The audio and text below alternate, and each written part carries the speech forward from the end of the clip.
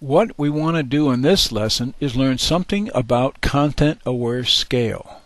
We will use this photo, which was taken on a focus group back in October 16 at Siesta Beach of the Drum Circle, and the group was the Characters Around Us focus group.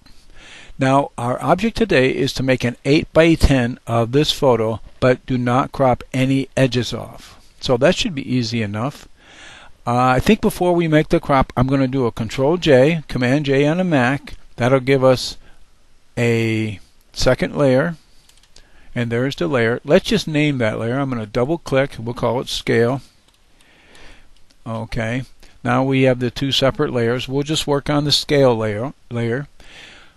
Okay, let's get the crop tool. I'm going to tap the letter C. It automatically brings up the crop tool. And it remembered what I did last, which is 4 by 5 is the same as an 8 by 10. Okay, if I needed another one, I could have picked one of these other ones. But anyway, we're going to go with the 4 by 5. Oh, by doing that, I kind of flipped it. I can flip it back by hitting these double arrows. That kind of puts it back where it was. Now, let's go ahead and drag this over to this edge, because remember, we don't want to crop anything out. We need this whole thing. I think it's going to go into a frame, and we don't want any of the, we want all the picture we can get. So there we go. I'm cropping this to 8 by 10. I'm looking at the edge. When I get to the edge, I'm going to stop. Okay, so this way I'm going to have to add a little bit to the top and a little bit to the bottom. That should be easy enough. I'm going to commit it. Click on the checkbox. Now, I've tried this earlier, and I do need to protect this. Not always do you need to protect it, but I do have to protect this one. So I'm going to get the lasso tool. The protection isn't that hard. All you do is take the lasso tool and you draw a little selection around the area that you want to protect. In other words, you're telling Photoshop you can stretch the image, but do not stretch the people, because that's the part I'm going to draw the selection around. Okay, so as I draw this around, Photoshop will understand that this is the part not to select.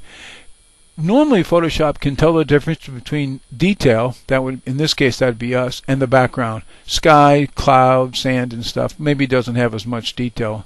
And maybe it just uses focus and not so things that aren't so much in focus. But anyway, in this particular case, we made our own little box. And I think that's good. I don't see any place where I'm off too much. I could add a little bit to this. If I hold the Shift key down, see, I could add a little more sky in here. Oops. I'd have to hold the Alt key down. My bad. Let's try that again. There we go. Add a little bit more. Anyway, now that we've made a selection, let's tell Photoshop, give it a name. So we're going to right-click, and it's going to say Save Selection. So we click on Save Selection, and the name we're going to give it is just simply number 1. That'll be easy to remember. And now when we make the content-aware scale, it will protect this. Now we need to deselect this, so Control or Command D will take away the marching ants.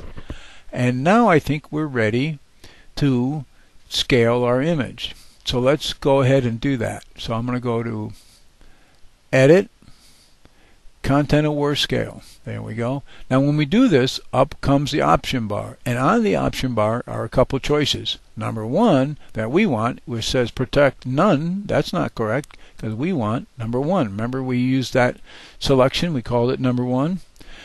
That'll protect the people in this photo. One of the other choices is Protect Skin Tones. Well, I tried that, and since the sky is the same color as the skin tones, it didn't work. I actually had to do the selection method using this number 1 method. So anyway, now that we have that protected, let's go ahead and drag this up. Now when we drag this up, Photoshop knows to stretch the photo but not the people, and then we're going to do the same thing down here. And when I get down there, it should do it. So I've drug up and down. We should be in good shape. Now let me commit that. So I'm going to commit it. And it's going to have to go through and do all its work. And now that it's done, it should be good to go. But I don't know if I trust it. Do you? Let's try this. Let's go turn that layer off. That's the layer we just made, the scale layer. Let's go up to the rulers and pull down a guide. Now if you don't have rulers, just hit Control R or Command R on a Mac. I pulled a guide and I stopped right on my hat, and here's another one on my chin. Pretty close. Now, let's turn on this other layer, and it should be the same size. If it's longer, we will know it. So, okay, I'm on that layer. I turned it on. And let me zoom in a little bit. Okay, now this layer did move a little bit, but I think it's the same size. Let's just double check. I'm going to get the move tool. That's V. So now I got the move tool. And I'm going to slide this up with the arrow key and stop at my hat to my chin. Look, right on the money. So it did stretch the sky and stuff, but it didn't stretch my head. Now I'm going to hit full screen, Control-Alt-0, bring me back. The easiest way to do that sometimes is just double click on the hand tool. If you double click on the zoom tool, you got 100%. If you double click on the hand tool, you get full. Okay, let's get rid of those what do you call it, guidelines. Control-H will hide those, and I think we're good to go. Except we do need to go back a step, because remember we pulled down. So let me go back a step where I nudged it down. There we go. Now the image is back where it was.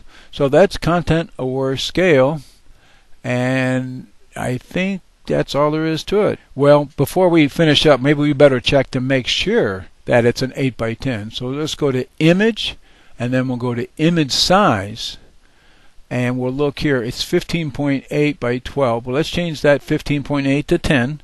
So I put in the 10, and sure enough, the height is 8. So we do have an 8 by 10, and I'm going to say OK. The rulers kind of represent that 10 on this side and 8 down here. And before I go, I think I'll just show you the way we used to do it and why that didn't work so well. I'll turn off the layer that we just worked on. Okay, that's off. Now we're back to the regular layer. There's our 8 by 10 size. Remember how we did it?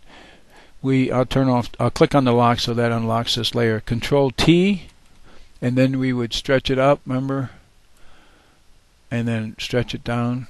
Now, of course, it does make an 8 by 10, and if I commit it, the only problem is we all got a little taller and skinnier. Well, maybe that's a good thing. But the other way we did it with the content aware scale, you noticed we still have the right proportions the way we're supposed to be. Okay, so that's content aware scale. I hope you picked up some information. Thanks for watching.